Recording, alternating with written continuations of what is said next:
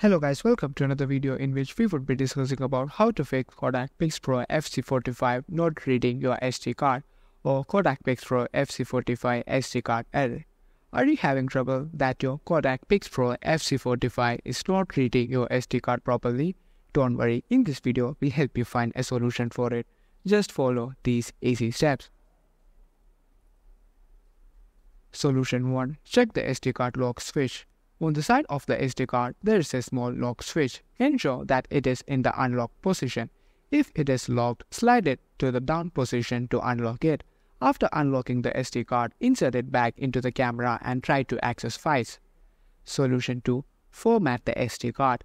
Insert the SD card into the camera. Navigate to the menu options on your camera.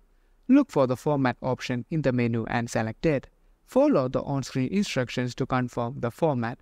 This will erase all data on the SD card.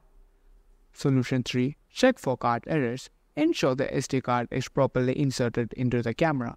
If the camera displays an error message such as card error or no picture, it may indicate a problem with the SD card itself. If possible, try using a different SD card to see if the issue persists. 4. Use a card reader. Use a compatible SD card reader to connect the SD card to your computer. Ensure the SD card is recognized by the computer and that it is not corrupted or damaged. If the card is not recognized or show errors, format it using the card reader and your computer. 5. Check camera settings. Ensure that the camera settings are correct and the SD card is selected as the storage device. Verify that the SD card is compatible with the camera. The manual for the Kodak Pixpro Fz45 indicates that it supports microSD, microSD-HC, and microSD-XC cards. 6. Clean the SD card slot.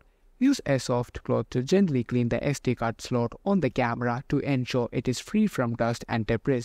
Ensure the slot is dry before inserting the SD card. Thank you for watching.